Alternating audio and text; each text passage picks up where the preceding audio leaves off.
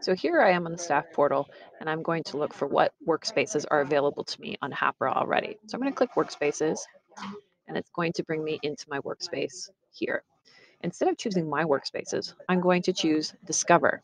And here I can search by keyword. So let's do it. I'm doing a unit on fluids in science. So here I go, fluids, and all of a sudden I'm starting to see all kinds of different things that are out there.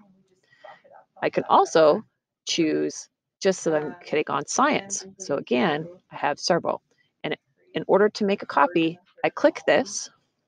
It's going to give me some information about what grade it's initially associated with and which standards it associates with. Maybe that's not what I need. I can also do mix and flow of matter. Again, 7, 8, BERTA program of studies. But again, I can look at what else is there. All right. So I can click on here. And now I can review what's in there and I can make a copy of it.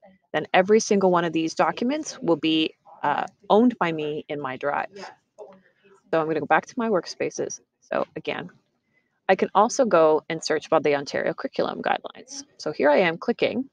You can see that there's 342. This is a process that HAPRA is still going through. But I want this, perhaps this geometric information. So it's telling me it's grade 4, it's aligned to the Ontario curriculum, and students, I can take a look at prisms, and there's all kinds of stuff here. Again, click Open Workspace, and I'm off to the races.